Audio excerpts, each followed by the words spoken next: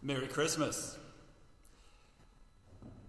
The emotions are right here tonight as I walked into the church on Christmas Eve, and that energy, that vibe that we all know is not here tonight, and yet it is. And we give God thanks for this technology that can still bring Christmas to us on this Christmas Eve. And as I will be saying in the sermon tonight, Christ is born. Christ is born especially in this time of such things so unsettled. Welcome to our Christmas Eve worship tonight. I'm Pastor Peter Frohlke, by the way. I know we have friends and family watching tonight, and we now begin our Christmas Eve service, and we do have bells, and we begin with our prelude with Doug and Megan.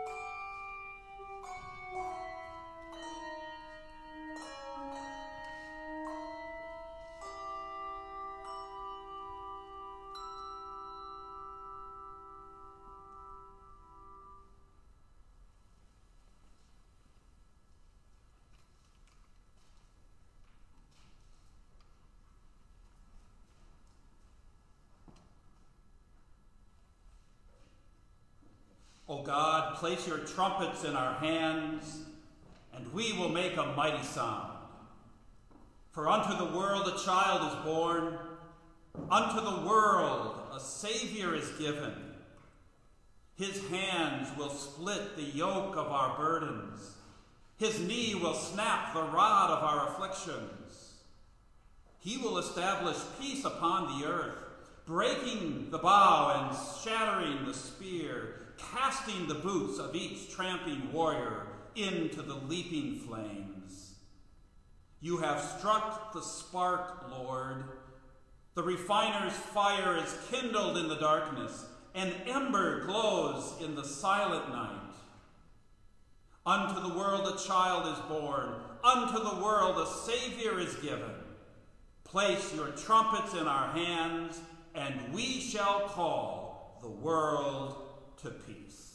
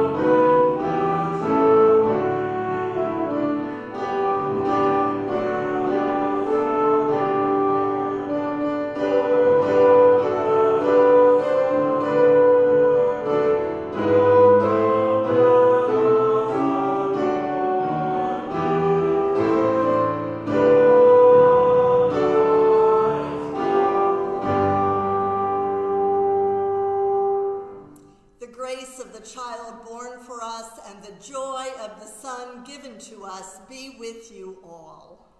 And also with you. Tonight, old dreams die and new dreams come to life. The promise is fulfilled.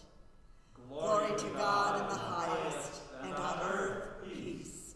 Hope gives way to joy and prayer to proclamation. Glory to God in the highest, and on earth peace. Our candles illuminate our story. Dawn invades midnight. The light of the world has come. Glory to God in the highest, and on earth peace.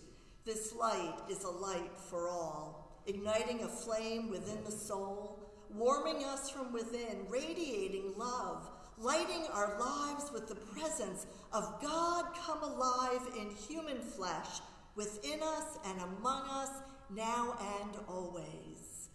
Glory to God in the highest, and on earth peace, goodwill to all. The Lord be with you. And also with you. Let us pray.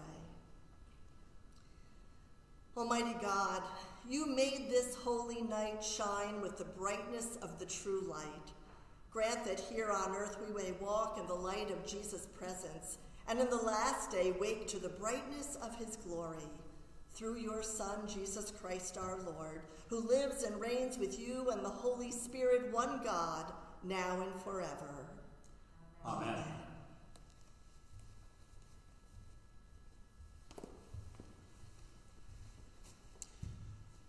I will bless the Lord at all times. The Lord's praise shall continually be in my mouth. Lord, bless the reading of your word. Make it come alive in our midst. Amen. The Holy Gospel on this Christmas Eve comes to us from the Gospel of Luke, the 2nd chapter. Glory to you, O Lord.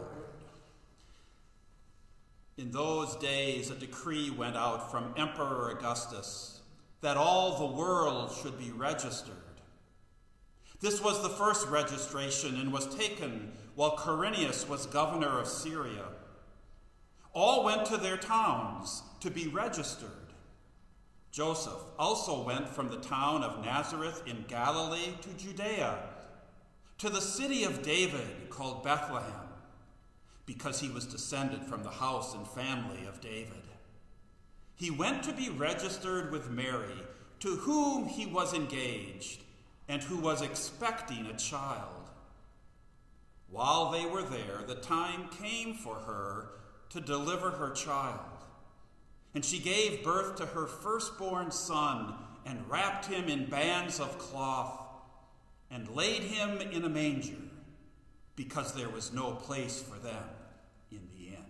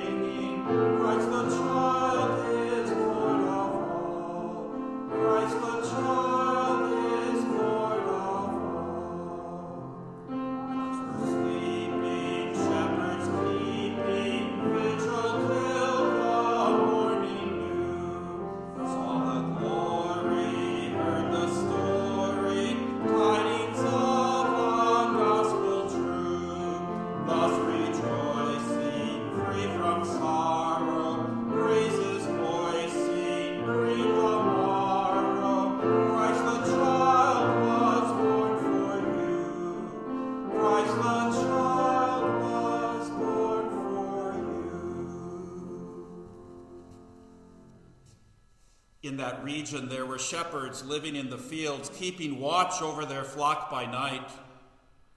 Then an angel of the Lord stood before them, and the glory of the Lord shone around them, and they were terrified. But the angel said to them, "Do not be afraid, for see, I am bringing you good news of great joy for all the people. To you is born this day in the city of David a Savior, who is the Messiah, the Lord.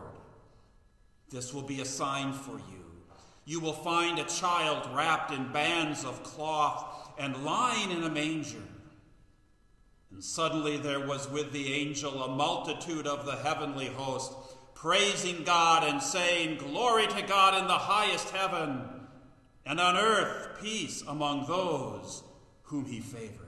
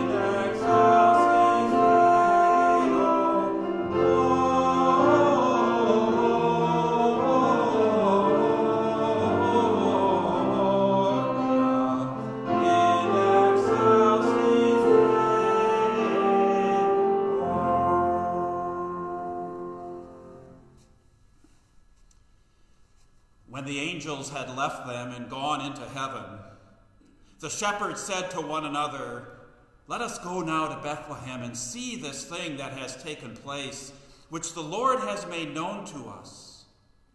So they went with haste and found Mary and Joseph and the child lying in the manger. When they saw this, they made known what had been told them about this child. And all who heard it were amazed at what the shepherds told them.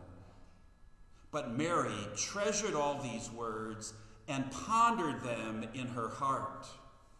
The shepherds returned, glorifying and praising God for all they had heard and seen, as it had been told them. This is the gospel of the Lord. Praise to you, O Christ.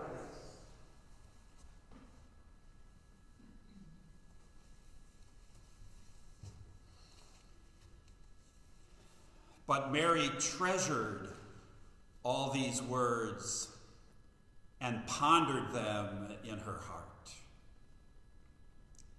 The English poet William Blake writes, "In the universe, there are things known and things unknown, and in between them there are doors." Tonight with Mary, we are in this in-between space, pondering the known and the unknown. Sisters and brothers, grace, mercy, and peace from God our Father and from our Lord and our Savior, the Bethlehem child, Jesus the Christ. Amen. On the second Sunday of Advent, December the 6th, we worshiped outside like we've been doing since the beginning of July. While the weather most Sundays has been pleasant, December 6th was, well, like December 6th, cold and blustery. Still, people came. A congregation gathered. I will never forget standing up to preach I had a fire in front of me, and I looked out at the congregation, and it was like I was preaching to 20 Darth Vaders. People masked, people hooded, people wrapped in blankets, and I couldn't quite see them all because my own glasses were fogging up. Just another surreal moment in 2020. This scene is forever etched in my mind because it's that space between the known and the unknown. We left the known world of worshiping indoors in December, and we wondered, how are we going to worship in the future? Contemplatives call this liminal space, the space where life is not as it was, but we don't know yet what it will become. Liminal space stands on the threshold of that doorway to the unknown. Perhaps we can name this entire year liminal space. Picture where we are at year's end compared to where we were back in February. It's been unsettling. Preaching to a congregation of Darth Vaders, believe me, it's a bit unsettling. And preaching into a phone on Christmas Eve is unsettling. As I said in the welcome, it's Christmas Eve. And, well, I was going to say there's nobody here. There's a couple of us gathered. It is surreal. As it is, I know for you tonight, you're worshiping on Christmas Eve in front of your computer, perhaps all by yourself. We've left the known world behind. So let's just name it tonight. In this space, in this time, Christmas is just plain weird. Christmas Eve, it's kind of sad, and maybe even a little scary as we wonder what is behind the door to the future.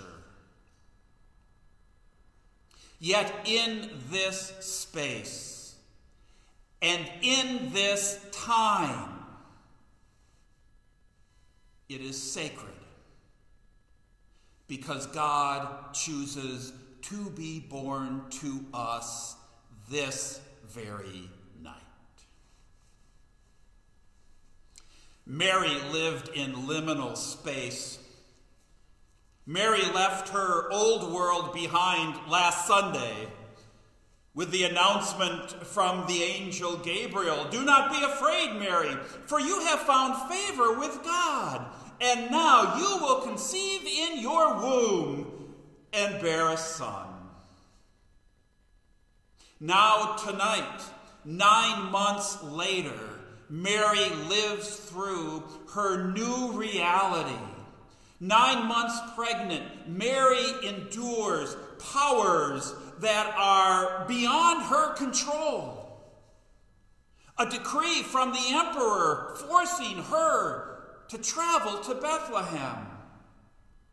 A body choosing to deliver far from home, in a manger nonetheless.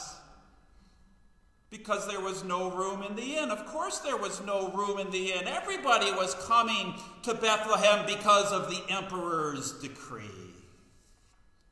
So many life events converge on Mary tonight that when the shepherds make known what had been told them about her child, all Mary can do is ponder. But Mary treasured all these words and pondered them in her heart. But know that this pondering for Mary is not a passive activity. Dr. Caroline Lewis on the podcast Working Preacher said this week, the word ponder in Luke is active. You know, traditionally we think of this word ponder and we think of reflection, or we think of thinking, maybe with a heaviness.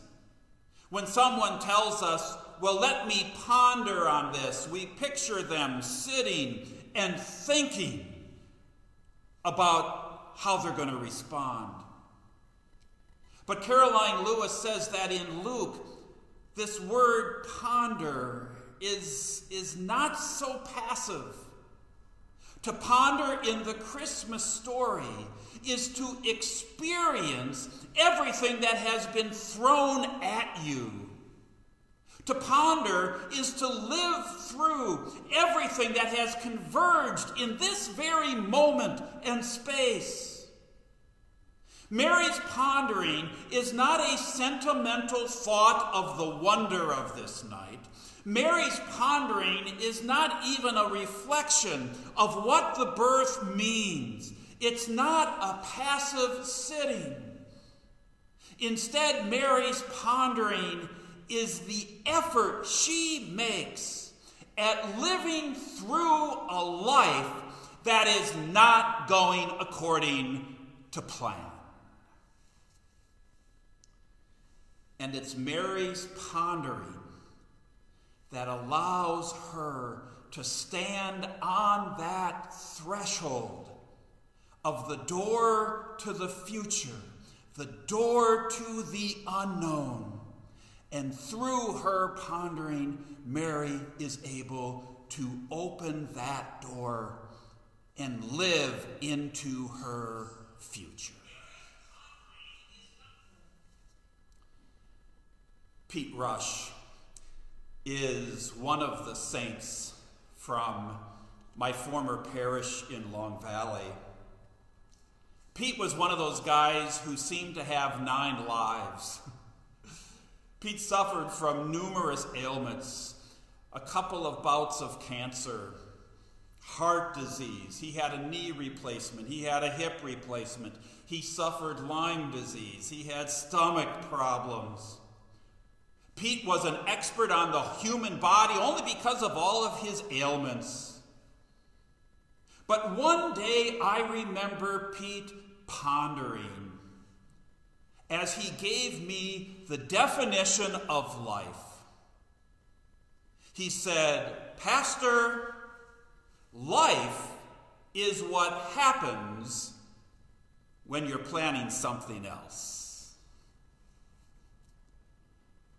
But this never stopped Pete from living.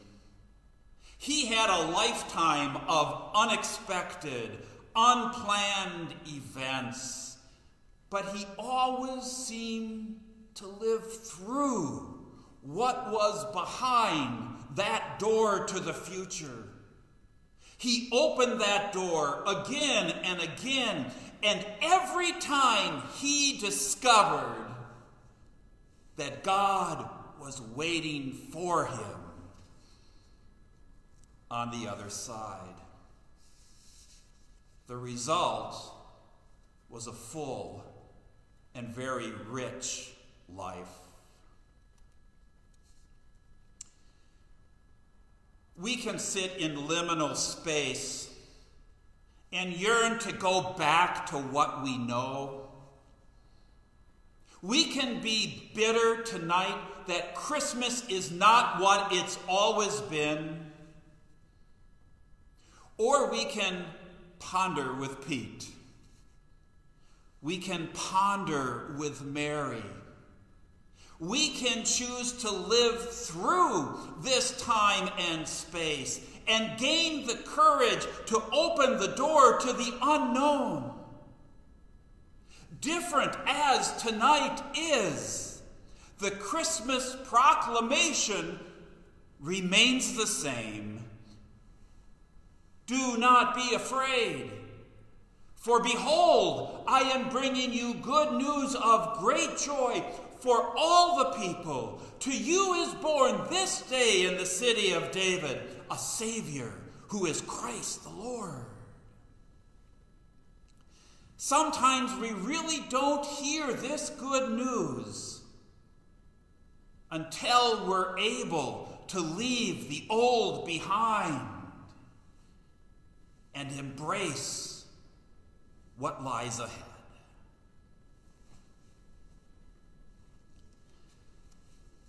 Christmas Eve 2020. Doug, how's it feel tonight? Doug goes, yeah, that's Christmas Eve 2020. Tonight names our reality. Life has thrown so much at us this past year. So many circumstances beyond our control have converged with us in this time and space. Still, this space is sacred. And tonight is a holy night. And so we ponder. We, with Mary, make the effort to live through this night because God will still show up on the other side. God shows up in the unexpected. The good news of great joy shows up in the unwelcome. The Bethlehem child shows up in the untraditional. God's greatest gifts often come when life isn't going according to plan. Christmas Eve 2020. Tonight we stand on the threshold of that door to an unknown future. Don't be afraid to open it, to live in it, and rejoice with it. Because this night, we are assured that God is with us and God will continue to be with us. Because a child has been born. Tonight, we open the door to the future and we live with the faith of Jesus the Christ. Amen.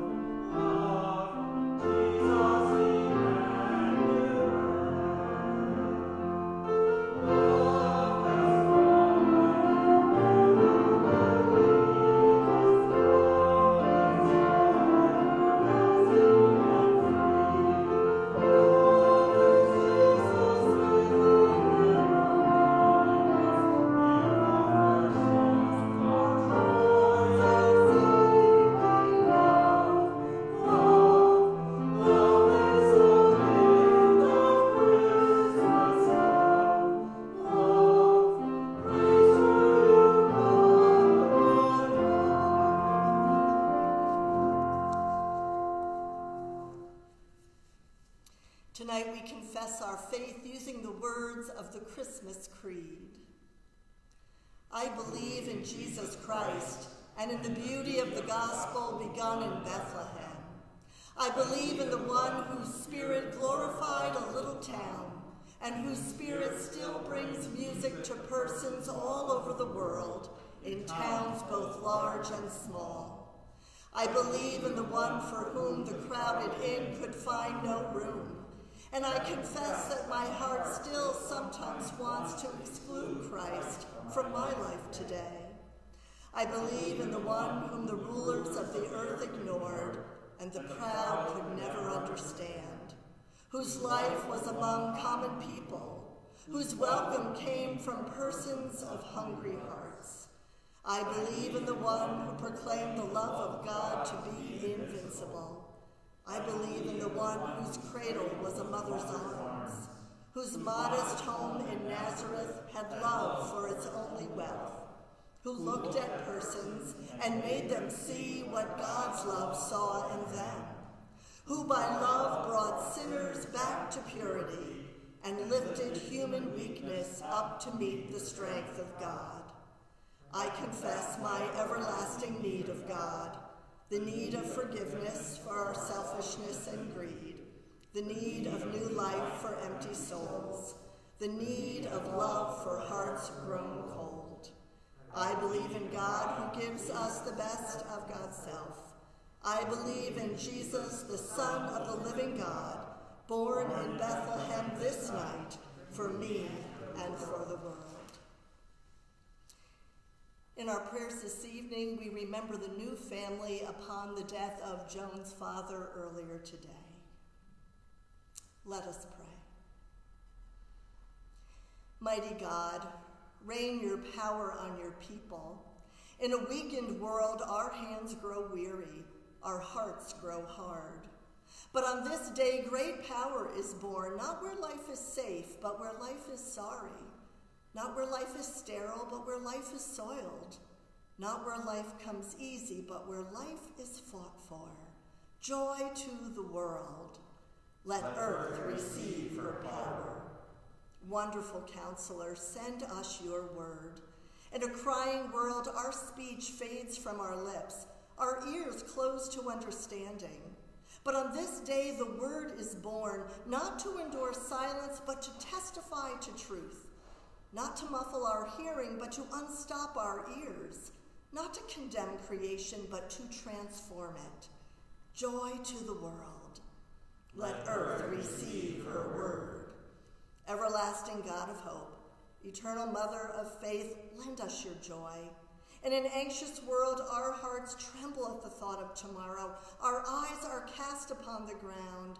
But on this day, all joy is born, not that hearts may yield to gloom, but that they might prepare him room.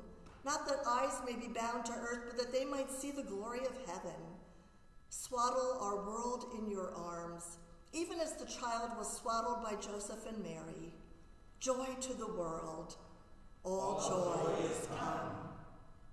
Prince of Peace, grant us your peace. In our wounded world, our spirits bow to sin. Our souls are enslaved by sorrow. But on this day, almighty peace is born, so that our spirits may not worship other gods, but the God whose rod falls upon the oppressors, so that our souls may not break beneath their burdens, but grow strong while carrying the loads of the friendless. Let heaven and nature sing. Let earth receive her peace. Into your gracious hands we commend all for whom we pray, trusting in your steadfast mercy through Jesus Christ our Savior. Amen. The peace of the Prince of Peace be with you always. And also with you.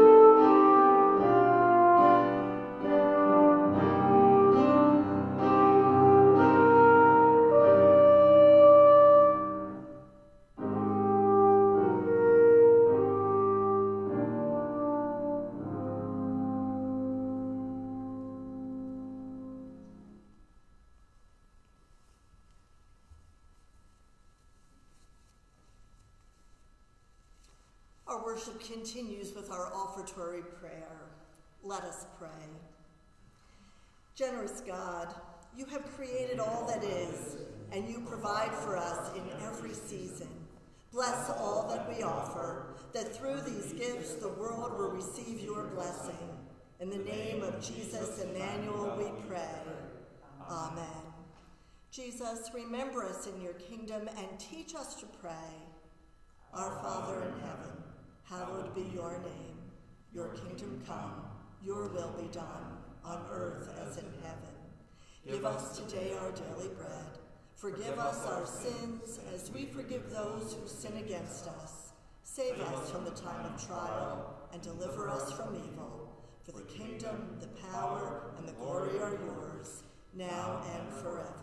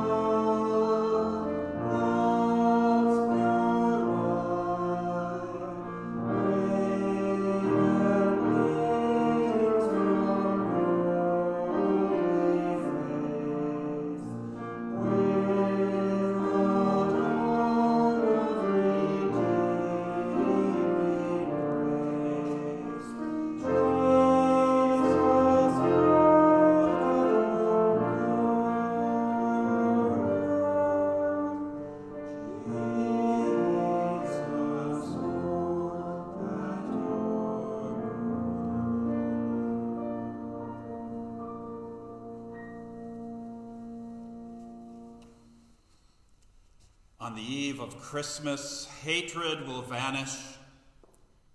On the eve of Christmas, the earth will flourish.